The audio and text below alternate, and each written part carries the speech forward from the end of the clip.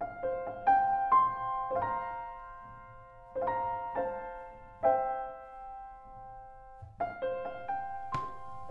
and welcome to the page. I'm Ken Smith and this video is all about the lost auto manufacturers of the 1920s and 1930s.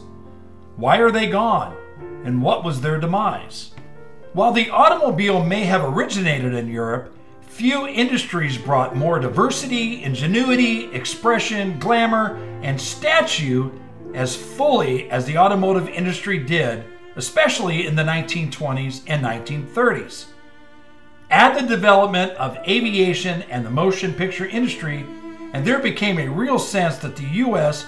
was entering a new and progressive era that almost any dream could become a reality. Hundreds of automobile companies sprouted out all over the nation at the turn of the 20th century, fueling the ambitions of people from all walks of life. However, not all of these ambitions actually materialized.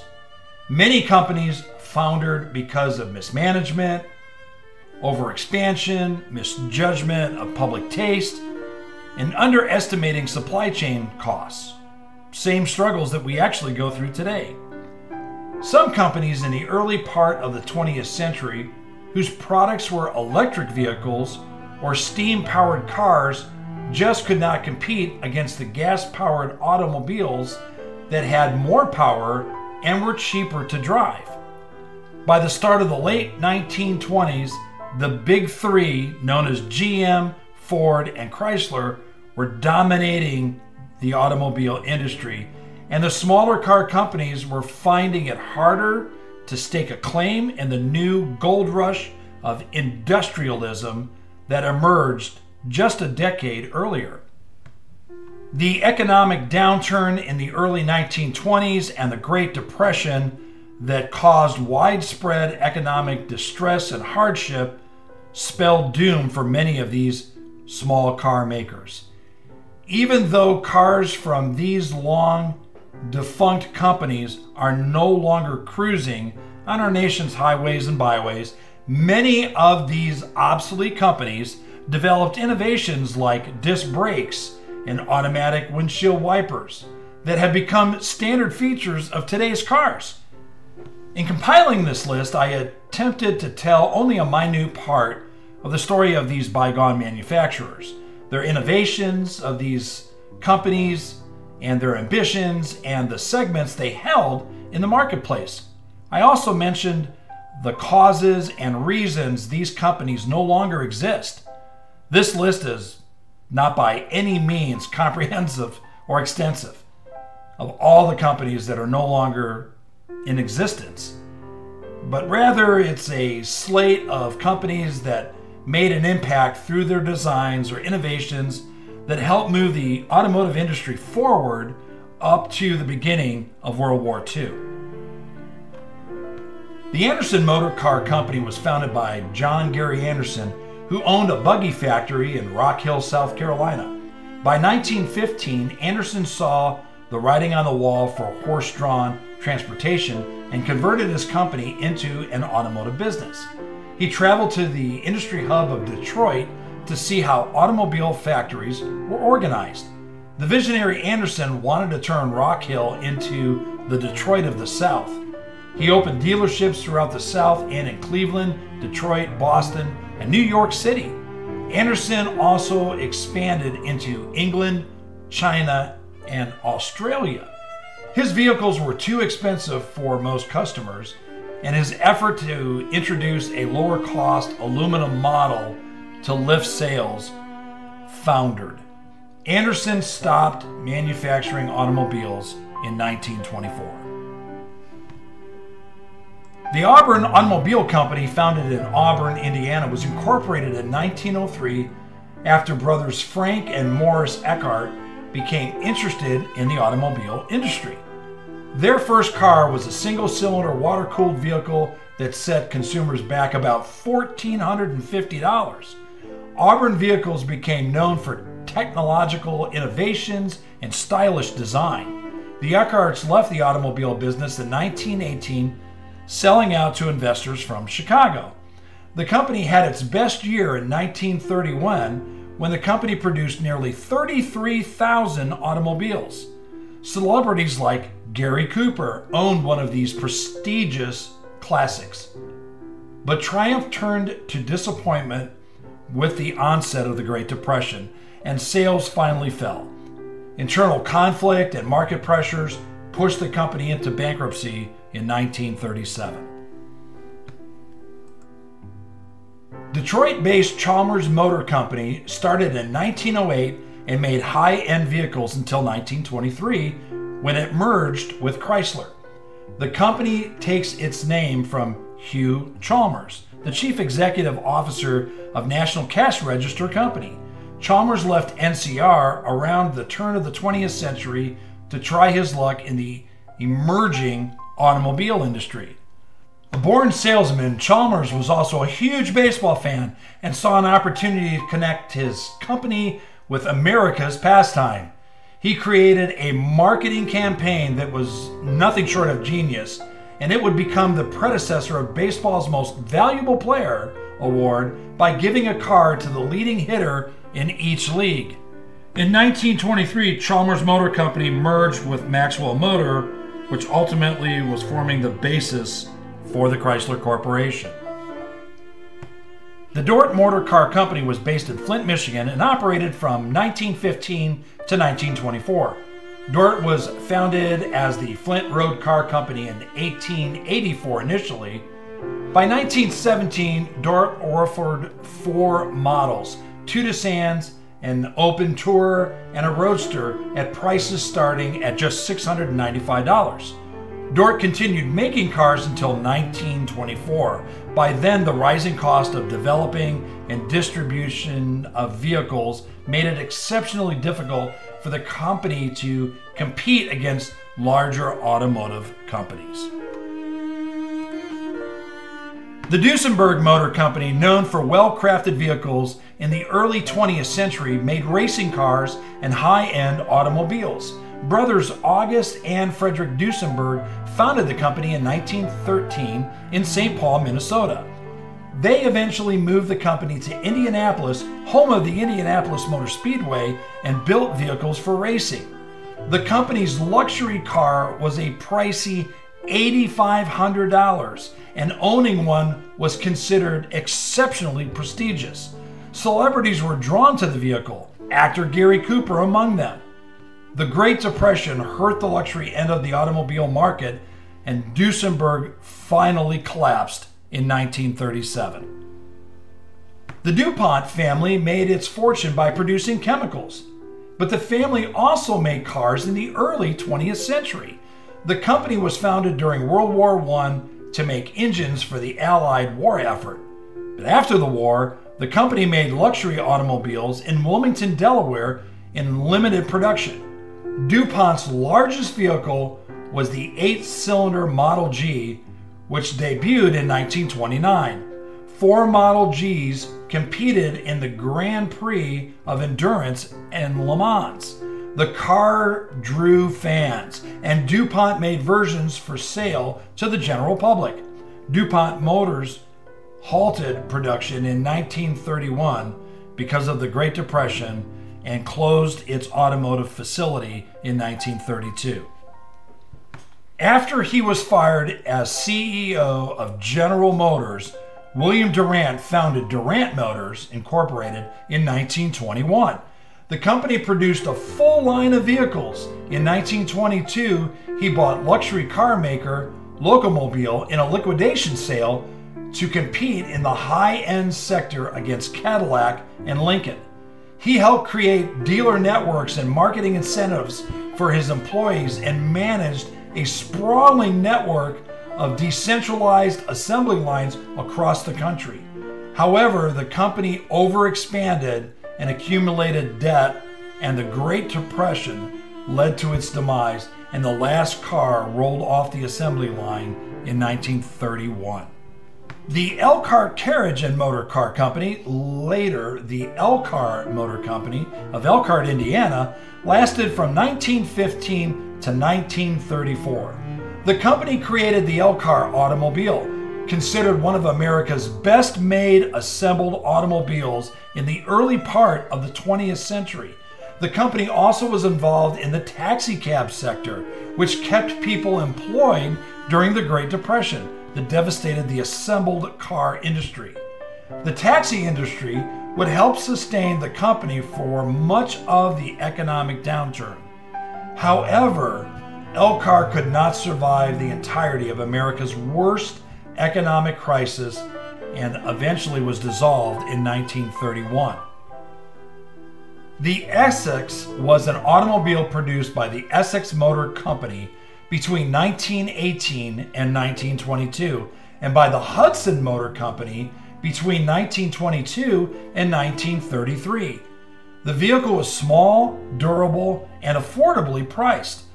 The Essex is frequently credited by automobile historians, which started a trend towards enclosed passenger compartments that were affordable and distinct from open touring cars' designs. Essex sales held their own through the 1920s, but began to slip down as the Great Depression took hold. The company debuted a redesigned Essex in 1932, dubbed the Essex Terraplane. It survived the company, which went out of business in 1933.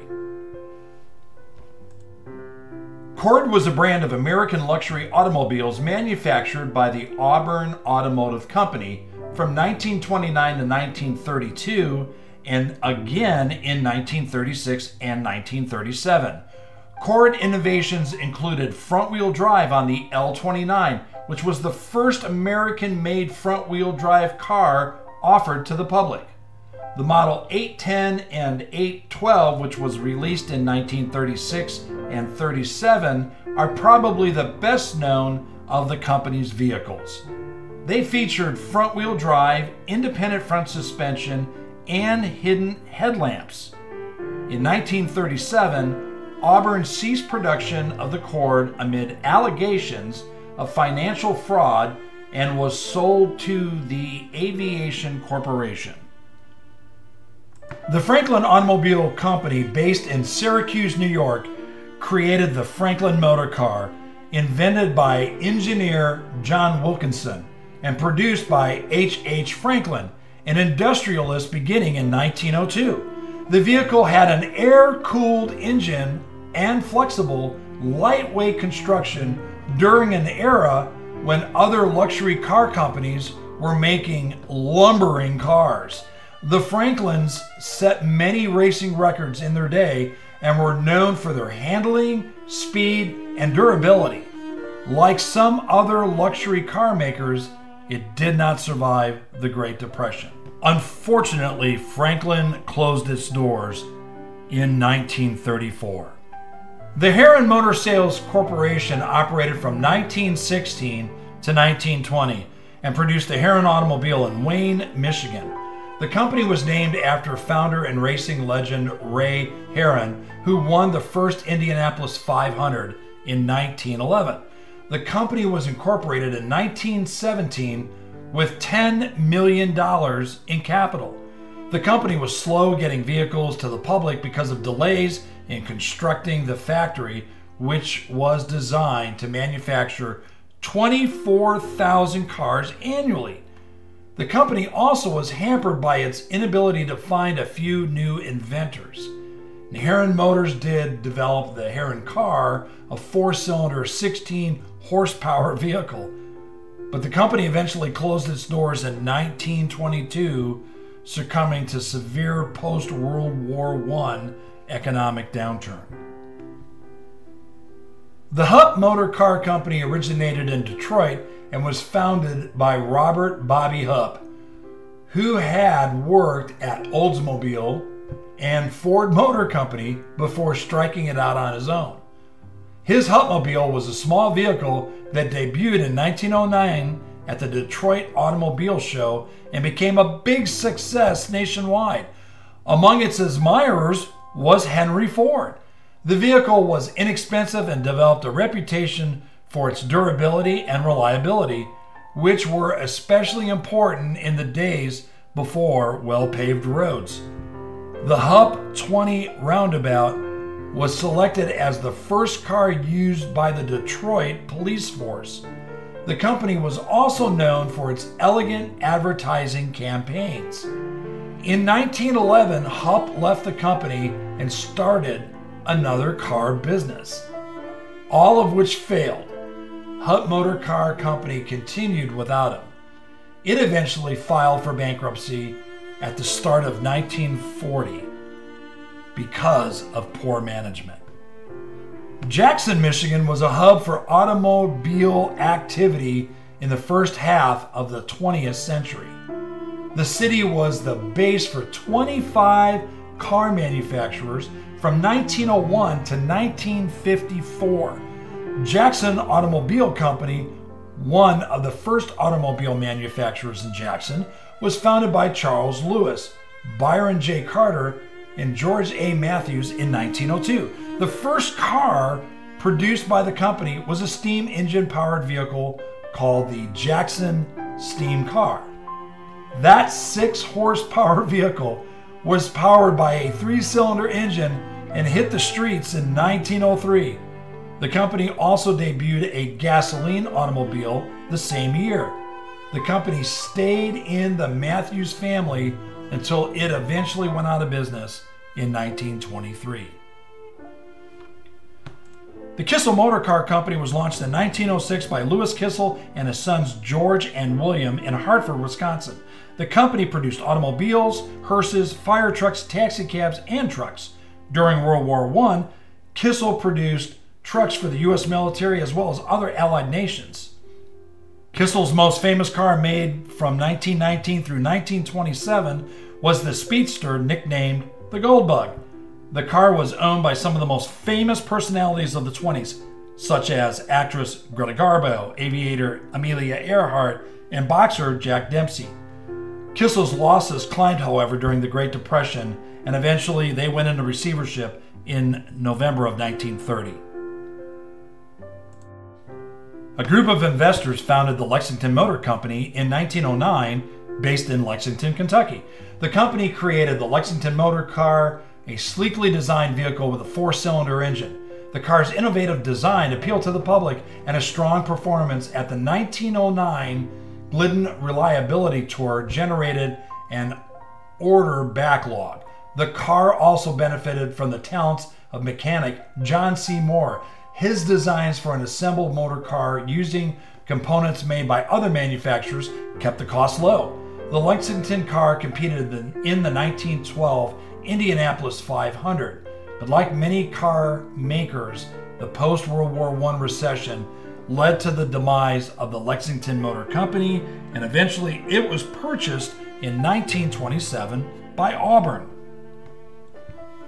The Marmon Motor Car Company, founded by brothers Howard and Walter Marmon in Indianapolis, began building cars in 1902. The company would become famous for the Wasp car, which racing legend Ray Harmon drove while winning the 1911 Indianapolis 500. Marmon developed a reputation for reliable, speedy, upscale cars favored by celebrities such as actors Francis Bushman and Douglas Fairbanks. The company was known for technological breakthroughs involving V-shaped engines, as well as innovations such as the rearview mirror and the use of aluminum in auto manufacturing. In 1929, Marmon introduced a car that cost less than $1,000, but the stock market crash that year worsened its financial woes, and it eventually succumbed to bankruptcy. Maxwell Motor Company was founded in 1913. The origin of today's Chrysler brand, now owned by Stellantis, itself a merger of Fiat and Chrysler and Peugeot, are in the Maxwell Company. Jonathan Maxwell and Benjamin Biscoe made the first Maxwell car in 1904. Their cars, at the dawn of the automotive industry, boasted technological innovations such as using a drive shaft instead of the more common chain drive. In 1909, Maxwell sold 9,400 vehicles and was the nation's third largest automaker. The company sponsored the first cross-country drive by an all-woman crew. In 1920, the company, awash in debt and near collapse, convinced Walter P. Chrysler to leave General Motors to try to revitalize the company. Under Chrysler's leadership, the company began to make competitive automobiles. In 1925, the Maxwell Motor Company became the Chrysler Corporation. Moon Motor Car Company was founded by carriage maker Joseph W. Moon in 1905 in St. Louis and existed until 1930. The Moon Company was one of nearly 100 automobile companies based in St. Louis in the early part of the 20th century. The company developed a reputation for fully assembled mid-price cars using high-quality parts. The component quality required more extensive work, which led to operating losses. The Great Depression put the company out of business. The National Motor Vehicle Company, founded in Indianapolis, operated from 1900 to 1924. One of the company's presidents was instrumental in creating the Indianapolis Motor Speedway. The National Motor Vehicle Company first focused on making electric vehicles, but in 1906 stopped producing them, switching to gasoline-powered cars. The company produced various passenger vehicles from 4 to 12-cylinder engines and many racing cars. A National Motor car won the 1912 Indianapolis 500. In 1922, the company was merged into an association of car companies that eventually went out of business in 1924. The Oakland Motor Car Company, based in Pontiac, Michigan, was named after the Michigan county of Oakland. The company was founded in 1907 by Edward Murphy, founder of a buggy company in Pontiac, Michigan. In 1908, Oakland produced a Model A costing $1,300 and Model E for $2,150. The company's rapid growth and accompanying financial pressures bore down on the company. General Motors Company, led by William C. Durant, saw an opportunity to bring Oakland into the GM fold, and Oakland became a division of General Motors. The company continued to make modestly priced automobiles right up until 1931, when the brand was dropped in favor of GM's Pontiac. The Peerless brand of cars in Cleveland was produced by the Peerless Motor Car Company from 1900 to 1931. Peerless was known as one of the 3 P car companies, along with Packard and Pierce Arrow.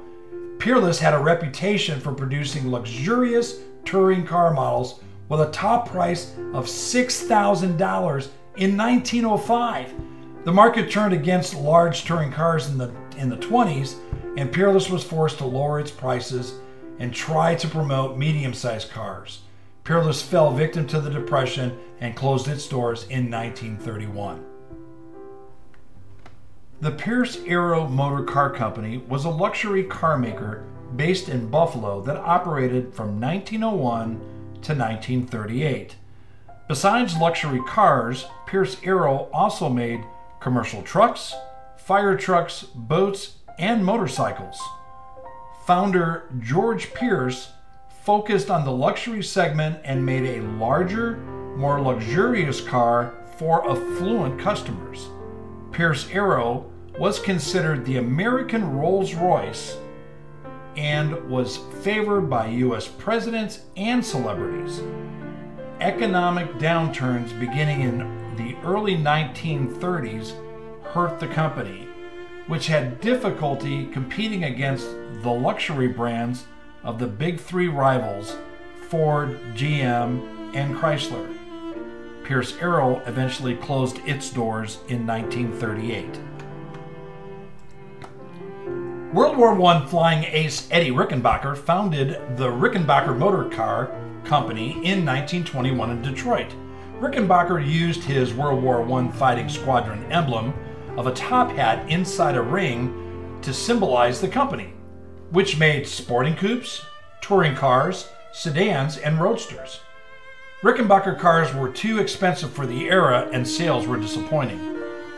The death of auto designer Walter Flanders was a major setback for the company.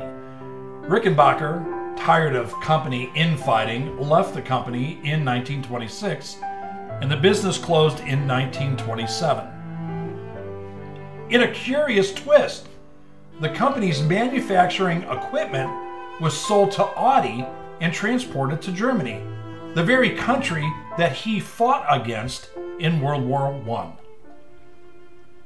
The Stanley Motor Carriage Company was known for making steam-powered motor cars known as Stanley steamers, although the company made other models too. Freeland O'Stanley and his wife Flora climbed Mount Washington in New Hampshire in 1899 in a Stanley steamer. It was the first time any automobile had climbed the mountain, the tallest in northeastern United States. Gas engines made the Stanley steamer cars obsolete in the 1920s, as gas engines produced more power and had become easier to operate at a lower cost. The company finally closed its doors in 1924.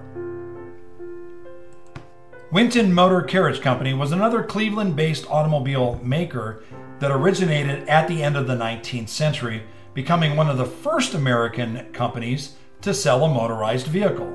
The company was founded by bicycle maker Alexander Winton, a Scottish immigrant who promoted his first cars by driving one to New York City from Cleveland in 1897. Winton was the first American company to sell a standard gasoline-powered automobile. It cost $1,000. By 1916, the company was producing almost 2,500 vehicles per year and had branches in New York, London, Toronto, and Honolulu. Winton failed to adjust to the introduction of less expensive vehicles produced by Ford, and in 1924 ceased automobile production. Once again, I hope you enjoyed this video. Please remember to like and subscribe. Hit that notification bell. It's so important to us, and it encourages us to continue to bring content to you. But most of all, be blessed.